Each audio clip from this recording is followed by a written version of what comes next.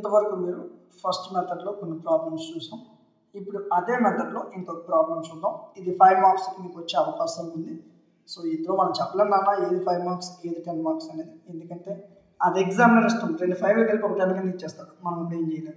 So అందుకే ఏం చేస్తారంటే 3 మెథడ్స్ నేర్చుకోవాలి. ఫస్ట్ మెథడ్లో లాస్ట్ ప్రాబ్లం అనేది, ఓకేనా? చాలా జాగ్రత్తగా మీరు ఫోకస్ చేయండి. క్వశ్చన్ ఇలా ఇచ్చాడు, ఏమైనా కష్టంగా ఉందన్న చెప్పండి. ఏముంది, first auxiliary equation find out చేస్తాం, తర్వాత m వాల్యూ కడతాం, వచ్చిన వాల్యూని బట్టి వైసీ రాసేస్తాం. ఇంతే కదరా ఫస్ట్ మెథడ్. ఏమైనా కష్టంగా ఉందా? So auxiliary equation is f of m is equal to 0. First auxiliary equation తీసుకోవాలంటే ఏం చేయాలా, d ప్లేస్లో m రాయాలి, రాసాం. ఓకే, సో నెక్స్ట్ మనం చేసే ముందు జస్ట్ జాగ్రత్తగా వినండి. మనం కొత్తగా ఒక యాప్ అనేది లాంచ్ చేయడం జరిగింది.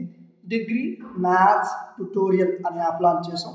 ఆ యాప్లో మీకు డిగ్రీకి సంబంధించిన any semester any subject PDF and important questions, model papers, recorded classes అన్నీ అవైలబుల్గా ఉంటాయి.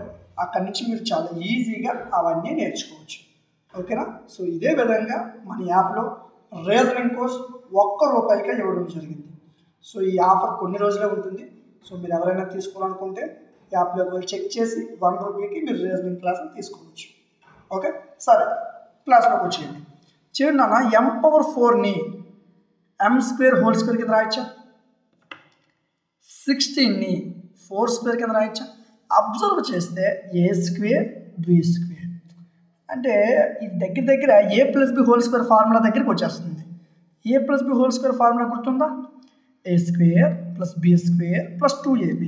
సో 8ని 2 × 4 × m² రాసుకోవచ్చు కదా. ఇప్పుడు అబ్జర్వ్ చేయి, a² b² 2ab అంటే a + b² m² + 4² అబ్జర్వ్ చేయగలన్నా. 2² 2 × 2 కింద రాయొచ్చు లేదా?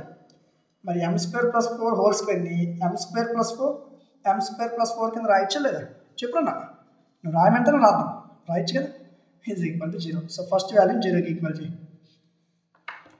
+4 ఇటు వస్తే -4, రూట్ ఇటు వస్తే సారీ నాన్న స్క్వేర్ ఇటు వస్తే రూట్ అయిపోతుంది. అబ్జర్వ్ చేయరా, √-4ని √-1 × √4 కింద రాయొచ్చు కదా, రాయొచ్చు. √4 వాల్యూ 2, √-1 వాల్యూ i 2i. మనం ముందు ఏమి లేకపోతే ఏమున్నట్టు 0, రూట్ తీసేసారు కాబట్టి మధ్యలో +or- ఉంటుంది, అంటే 0 ± 2i. ఫస్ట్ వాల్యూ 0 ± 2i వస్తే సెకండ్ వాల్యూ 8 అవుతుంది. అదే వాల్యూ, అక్షరం కూడా మారలేదు, సేమ్ వాల్యూ. నువ్వు అబ్జర్వ్ చేస్తే ఇక్కడ నీకు ఎన్ని వాల్యూస్ వచ్చాయరా? ఎన్ని వాల్యూస్ వచ్చాయి? 2 వాల్యూస్ వచ్చాయి. ఫస్ట్ది సేమ్ వాల్యూ, సెకండ్ది సేమ్ వాల్యూ.